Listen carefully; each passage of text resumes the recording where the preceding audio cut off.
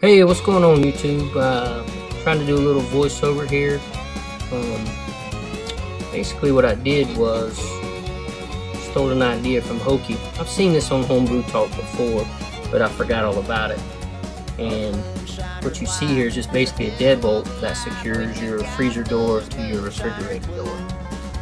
So whenever you open your freezer to go in the freezer for whatever reason, in my case to get hops out, you don't hit the long handle that's on your beer tap and it dispenses your beer all over the floor.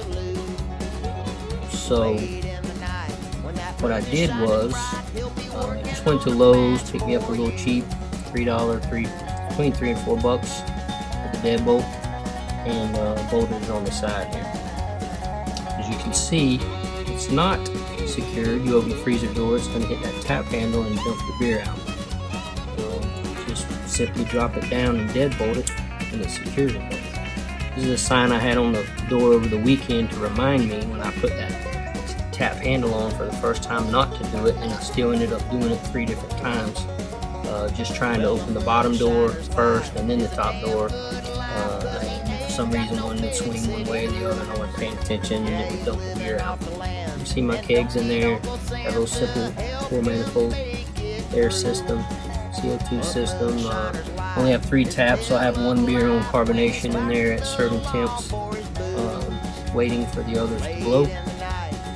One of the others to blow, and then I switch it over and keep the rotation going. I think I talked about that in some of my other videos. This here's a piece that I bought, an adapter that actually kicks the tap handles forward away from the refrigerator, because as you know, you'll see here in a minute, when you look down the side of it, most of your tap handles, they lean back toward the Kegerator or the refrigerator. You see here it's got a sloping to our right to be away from, my hand was the fridge, in this case it kicks it away from it. So you can put a longer tap handle on. You see here how they kick back, or slope back, way closer to the top than they are down at the base of the tap. You'll see here in a minute, dig a longer tap handle out, one that's for ginger ale that I make for my wife, that I've been wanting to use, but I haven't even put it on. It's kind of heavy too, so I'm really nervous about that. But it's so long, it kicks back, and the tap handle hits against the freezer door. Well, it won't shut. The tap won't shut all the way.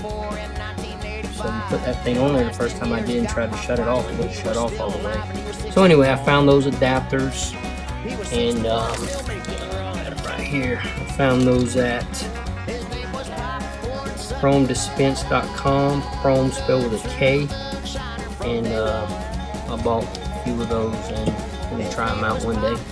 Basically, I just got a small drill bit. Started with the bottom piece first, bolted that on, drilled one hole at a time.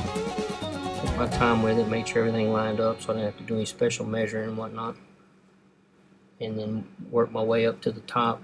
Did each one of those one at a time until I got the 2 secured on the bottom, and then that one on the top left hand corner, got 3 in there, and everything was snug. Drilled my last hole and buttoned it all down, and it works very, very well. Very well. So that's pretty much it in a nutshell. Got any questions, let me know.